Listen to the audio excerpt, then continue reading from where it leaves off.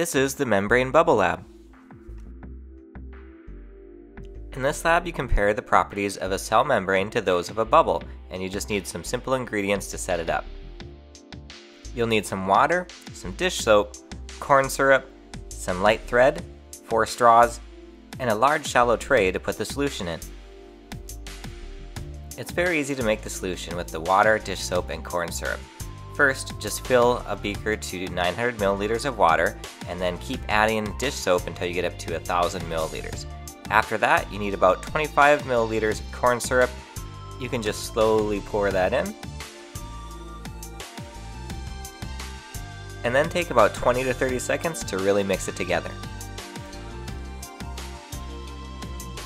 After that, just pour it in your bin and you're ready to make a square out of straws.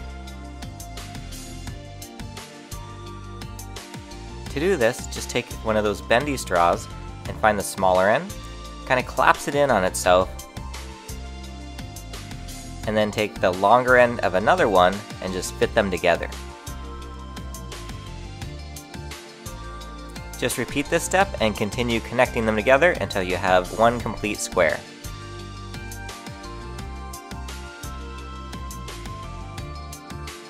Now it's time to make a circle out of a really light thread, and it does work best if you have a thread that is pretty light.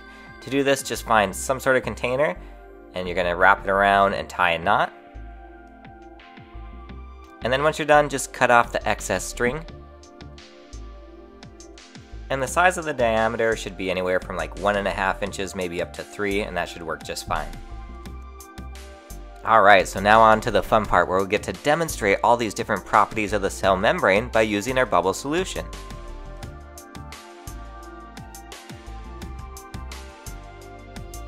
First, just make the membrane and observe it. You can see all these colors that are swirling around, just showing that a membrane can also move around. You can show a membrane is flexible just by moving it straight up and down, and you'll see it bending in both directions here. Another fun way to do this is to actually rock it back and forth, and you'll see that it will go in both directions at the same time. By dipping your finger in the solution, you can demonstrate that materials can actually pass right across the membrane without breaking it.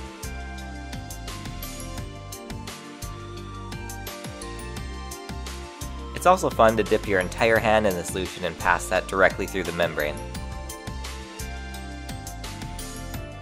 You can make a large bubble with the straw by continuously blowing into it, and then go inside the bubble and blow smaller ones to show that a cell has smaller membrane-bound organelles inside of it. In order to show that cells can communicate with other cells next to them, you can again start with one of those larger bubbles, but continuously blow into the straw as you exit the bubble, and you'll see a tunnel form between the bubble and your straw. You can use a string to demonstrate how the membrane is important for cell replication. So if you make a bubble and pull it through the bottom, you'll split it into 2, and then you can repeat this over and over and show how you can make more and more bubbles or more and more cells through this process.